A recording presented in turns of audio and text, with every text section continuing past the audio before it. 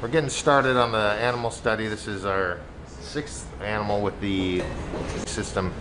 The 3rd animal that we've been able to do the time trial on.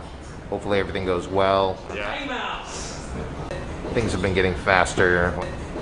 Yesterday's animal we were able to do in 11 minutes.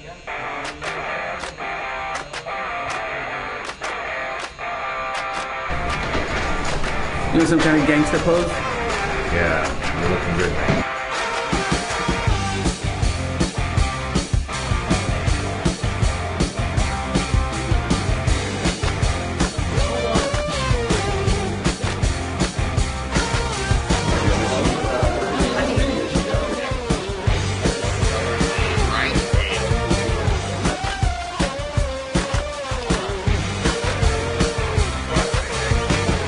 This is the user interface for the investigational ablation system. It has an intuitive user interface that allows you to select electroporation, RF ablation, and a RF puncture modality. How about some background? Electroporation, pulsed electric field, and direct current ablation all work by creating a very strong and very brief electric field within the tissue. The electrostatic stress can transiently open the cell membrane, allowing unfettered movement of small molecules and peptides into and out of the cell. Under the right circumstances, this leads to a metabolic insult, resulting in cell death. Cardiac myocytes are exquisitely sensitive to insults impacting cellular energetics.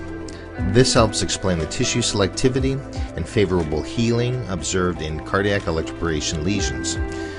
The engineering of this investigational ablation system integrates some very novel technologies into a familiar platform that delivers both radiofrequency ablation and electroporation. For the last decade, there has been a renewed interest in using pulse electric field to treat cardiac arrhythmias. Publication of early clinical trials for pulmonary vein isolation and a number of other applications has really spurred competition between every major company in the ablation space. Now we have a race.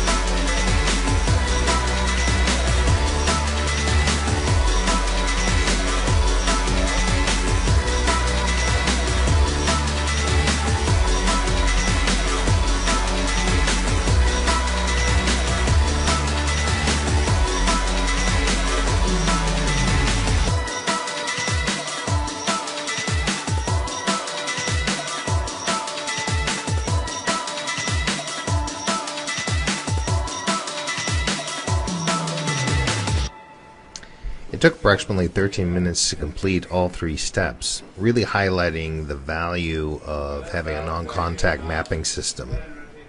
Here you see a single position non-contact map with CS pacing, demonstrating a clear line of block between the inferior vena cava and the tricuspid annulus. Animals were survived another 10 to 14 days with a terminal study where we remapped the right atria and the CTI line to check for durability. And in this example, we see persistence of the bidirectional block across the CTI line. Gross pathology demonstrated lesions that were seen along the atria and the inferior vena cava. The ventricle was sectioned so that we could best preserve the cavo-tricuspid isthmus and visualize it from the perspective of the right ventricle. You see that these are much better TTC staining. So you can see down into the inferior vena cava right there, that light kind of zone in the background. This is a close-up of that same area, looking from the tricuspid valve down into the inferior vena cava. Notice that pale area marked by CTI, where the lesion set is. Histology confirms a contiguous linear lesion from the tricuspid valve to the inferior vena cava. At greater magnification, you can see the blood vessels are intact, the nerve fibers are intact, yet all the myocytes have been replaced by fibroblasts. Findings are most consistent with electroporation-mediated injury.